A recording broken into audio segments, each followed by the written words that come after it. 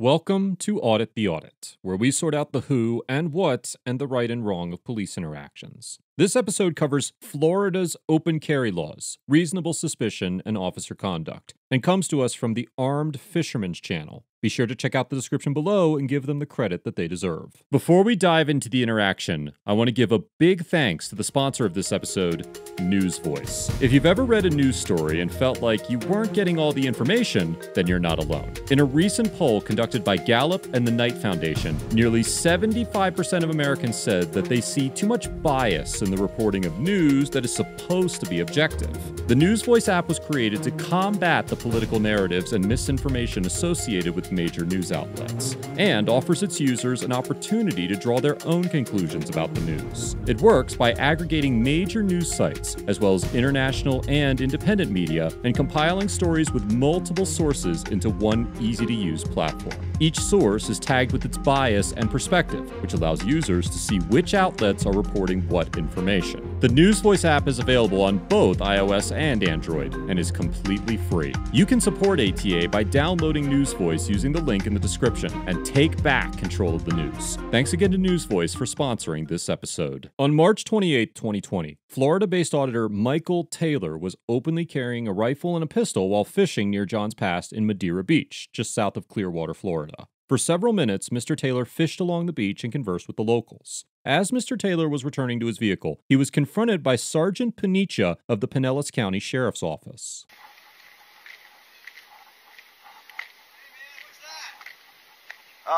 A fishing pole. What's the other thing? My AR pistol and my handgun. Alright. Put your hands up for me, bro. Why are you carrying around that? Because I was just fishing. With a gun? Yes, sir. I was in Florida. We can do this. Yeah, I don't know, bro. I'm letting you know. I'm trying to let you know while you're engaged in fishing, hunting, and camping, you can do this. Florida has a long history with the legal implications of carrying a firearm, and the state has changed its position on the ideology many times. During the Reconstruction period, Florida was one of several southern states which passed laws banning the concealed carrying of firearms. These laws were primarily aimed at preventing African Americans from arming themselves, and were disproportionately enforced as such. In the 1941 Florida Supreme Court case of Watson v. Stone, Justice River H. Buford acknowledged the implied directive of the law by stating, quote, "The statute was never intended to be applied to the white population, and in practice has never been so applied." For many years, Florida's ban on concealed carry remained the law of the state. But in 1987, Florida became the first state to begin issuing permits for concealed carrying, and over the years, many other states followed suit. Florida has since drafted a litany of laws that regulate how and when a firearm can be carried, and the legitimacy of these laws has been validated by higher courts. In the 2017 Florida Supreme Court case of Norman v. Florida, the court upheld the state's ban on open carrying and concluded that the state, quote, "has an important interest in regulating firearms as a matter of public safety, and that Florida's open carry law is substantially related to this interest."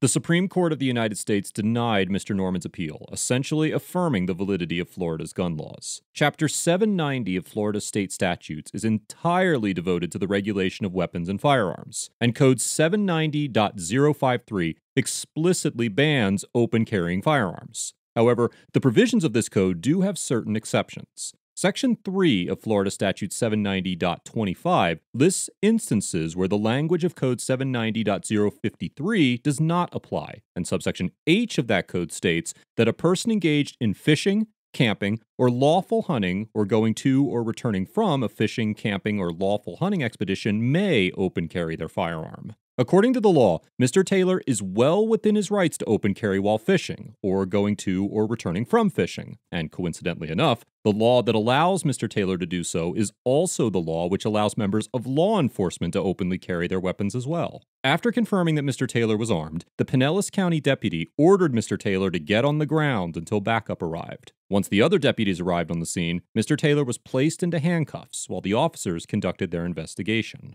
Alright, you got any more guns on you? No, sir. No more. There's no more knives, no more guns, no more. Stand up. I can't stand up. Ready? Hold on. Ready? Okay. 1, 2, 3.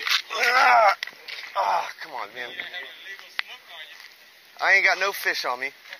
Can you guys look up Florida Statute 790.25, Section 3, subsection H, please. All right, how are we going to get all this crap off you so we can... Well, you've got handcuffs on me, and once again, if you looked up the statute... All right, will you stop for a minute? You have ID on you? No, maybe, I don't know. Well, where would it be? I don't consent to any of it. What crime did I commit? Many states, including Florida, have concluded that being in possession of a firearm cannot be the sole justification for police officers to conduct a stop, and merely being in possession of a firearm does not satisfy the reasonable suspicion standard set forth in the Terry v. Ohio case. In a unanimous opinion authored by the late Justice Ruth Bader Ginsburg, the Supreme Court concluded that in order for a completely anonymous tip to justify a Terry stop, it must be suitably corroborated with both the accurate prediction of future activity of the subject and its assertion of potential criminal activity. And the mere presence of a firearm that is not displayed in a threatening or illegal manner is not enough to justify a stop in the 2000 case of Florida versus JL. In the decision, the Supreme Court rejected the notion of introducing a firearms exception into the Terry doctrine and noted that, quote, such an exception would enable any person seeking to harass another to set in motion an intrusive, embarrassing police search of the targeted person simply by placing an anonymous call falsely reporting the target's unlawful carriage of a gun. All that said, there is certainly an argument to be made that under the totality of circumstances doctrine set forth in the Terry case, Mr. Taylor's action of openly carrying a firearm in an area where such an activity is uncommon could have constituted reasonable suspicion to make a stop. However, the officers were not working solely on their observations and experience. The 911 caller who reported Mr. Taylor to the authorities specifically stated that Mr. Taylor was fishing and was not displaying his firearms in a threatening manner, which suggests that nothing Mr. Taylor was doing was unlawful. Yeah, he's fishing. He's wearing a green shirt and some GoPro cameras all over him, and what looks like an AR-15 and a pistol on his hip. Okay. And is he pointing them at anybody or brandishing them at all? He's just walking around with them. Nope. He's just walking around with them. It's just open carry like that. Okay. And he's fishing? He's about to. He just got there, locked up and down, but talked to a couple people that were fishing there. Although innocent and lawful activities can serve to satisfy reasonable suspicion, a compounding effect must exist, and one seemingly suspicious but lawful activity is generally not enough to justify a stop. It is difficult to speculate on how a court would weigh the unusual nature of Mr. Taylor's conduct against Florida's laws. And although it is clear that Mr. Taylor's conduct was legal, it would be interesting to see whether a court would consider the stop valid. Open carry in Florida is not... Unless you're engaged in fishing, hunting, or camping. That's not a crime. To possess a firearm is not a crime. Listen, do you understand that when I'm pulling into a parking lot, I see somebody with what looks like Look, an man, AR-15, I was actually on my way home until you decided to come out and point guns at me. All right, well, I want to go home today, too. I don't want to get shot. I wasn't pointing guns at you. Listen. We understand the statute. I know you're in your right. Listen. Listen to him. I understand what you're saying. However, think about where you are right now. You know well that statute's more for rural Florida. Am I right or am I wrong?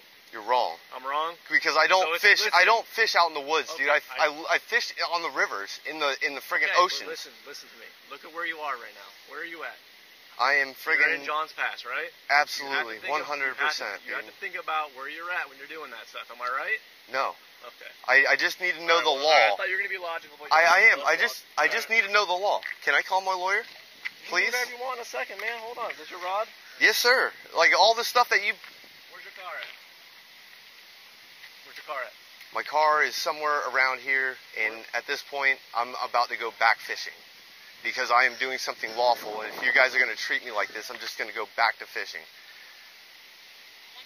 So, like we can. Right, well, I'm trying to figure this out with reason for you guys, but you guys are treating me like I'm a criminal, like I've done something wrong. I don't even know who you are yet. You don't need to know who I am. I'm just a law-abiding citizen that's done nothing wrong. Listen to me. The deputies placed Mr. Taylor into the back of their patrol vehicle while they continued their investigation. Mr. Taylor managed to get his phone out of his pocket and make a call to his attorney while handcuffed inside the patrol car. Mr. Taylor's attorney then called the Pinellas County Sheriff, who advised the deputies to release Mr. Taylor after having detained him for approximately 20 minutes. In the official incident report filed by Sergeant Panicia, he claimed that Mr. Taylor was only detained for 10 minutes. However, the footage from Mr. Taylor's cameras proved that was incorrect. Sergeant Panicia also claimed that he did not notice the fishing pole in Mr. Taylor's hand, but that is also untrue. A fishing pole. A supplementary police report was issued that involved further investigation into Mr. Taylor, although the initial incident had been considered solved and non-criminal. In the report, Intelligence Officer Zimansky located Mr. Taylor's Facebook pages and YouTube channel and noted that despite having a valid state of Florida concealed weapons permit, Mr. Taylor chooses to openly carry. It is unclear what purpose this investigatory follow-up report served, but it could have been to ensure that the deputies acted appropriately and are more well-equipped to handle a similar situation in the future. However, it could also be argued that the additional investigation was unnecessary given the fact that Mr. Taylor was not doing anything illegal.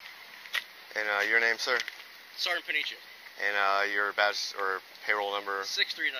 Thank you very much. You know we have payroll numbers. You guys have done this a few times? They just told me. Oh, okay. Okay. Where's your car parked? Somewhere close. Okay. I'm letting you know. All you have to do, because I don't, like I really don't trust you guys. I just want my belongings back. If we need to set them on the ground over here on the dirt, whatever you got to do, and I will go about my day until I feel comfortable you're not going to harass me after the fact. We're not going to harass you after the fact. So listen, here's what I would like to do. Okay. I want to make sure that we do this safely. Right. You have 2 guns over there with you. Uh-huh. Okay. I'm going to give them back to you. Okay. I would prefer to give them back to you unloaded, because I would really hate for me or one of our guys here to get shot. My goal is not to harm anybody here. Okay, well, I met you 5 minutes ago. Okay. I don't know that. Your goal here just responded to me in case you'd be interested in knowing that. This is my lawyer, like I said. Yeah, I know, What did he just respond? He did. That was the sheriff that just called me. That they're letting you go, Michael. Perfect. All right, instead of you guys talking to me about this, let's just go ahead and wherever you feel comfortable, by the bathrooms, right over here in the dirt, wherever you feel comfortable about leaving my belongings, I would like my belongings and I'd like to go about my day. Please. That's fine. Like I said, I just want to hand it back to you unloaded. Whatever you got to do, because I'll do whatever I got to do after the fact. I just want my belongings back so I can go about my day. All right. The Pinellas County deputies unloaded Mr. Taylor's firearms and placed them on the ground next to his bag before leaving the scene without further incident. Mr. Taylor grabbed his belongings, returned to fishing, and was not bothered again. Mr. Taylor told me that he plans to file complaints against the deputies involved and is considering taking legal action. If you take a moment to check out Mr. Taylor's channel, you will find that he has done this type of audit many times, and he was sure to tell me that there have been many interactions that did not result in his detainment, and that he was not anti-police, but more so pro-education.